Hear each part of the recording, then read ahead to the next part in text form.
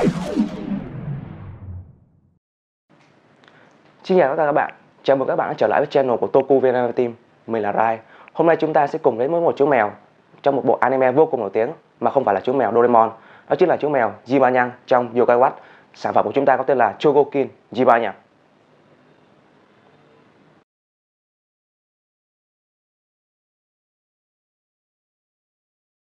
Mẫu này được ra mắt vào tháng 2 năm 2015. Chú mèo Jibanyan là hình tượng đặc trưng mà ai cũng biết khi nhắc tới bộ phim này. Nói sơ về phim, đó là một câu chuyện về cậu bé phiêu lưu cùng bạn bè tìm kiếm những yokai và kết bạn với chúng. Mô típ phim thì giống như là Pokemon vậy. Sản phẩm cũng là bước đánh dấu mẫu toy đầu tiên của Doggie. Đi vào sản phẩm bên trong, chúng ta có Jibanyan mang hình tượng một chú mèo màu đỏ tươi rất là chi là dễ thương. Vành tay trái bị khuyết, đôi mắt đen vàng, mũi tím, trên cổ đeo một chiếc chuông và trên người quấn một chiếc khăn màu vàng.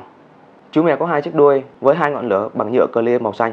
Chất liệu chính là nhựa, kèm thêm một số chi tiết bằng kim loại diecast khiến cân nặng của Jibanyan lên đến gần nửa ký. Kích thước của nó cũng khá là to so với các mẫu model kit khác. Đi kèm với chú mèo là một số phụ kiện như là bây đứng dạng đồng hồ Doggie, đồng xu yokai bằng kim loại, 4 bắt tay ngắn dài thay thế, một bình nước xuất hiện trong movie và đương nhiên là chúng ta có thể đeo nó cho Jibanyan. Về mức độ cử động, đầu có thể xoay, gập lên gập xuống, tay có thể đưa ngang, co tay.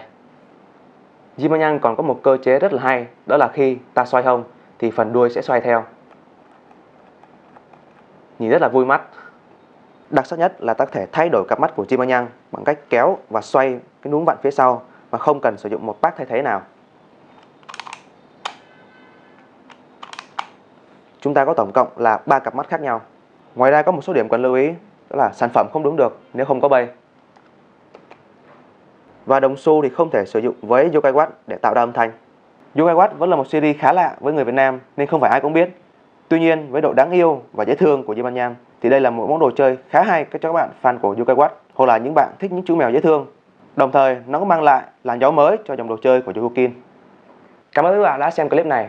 Nếu bạn có thấy hay có thể like và subscribe để ủng hộ nhóm nhiều hơn nữa nhé. Và kỳ tới chúng ta sẽ trở lại với sản phẩm đó chính là X-Changer và hợp thể X-Emperor của nhân vật X trong Lupin Ranger vs Battle Ranger. Xin chào và hẹn gặp lại.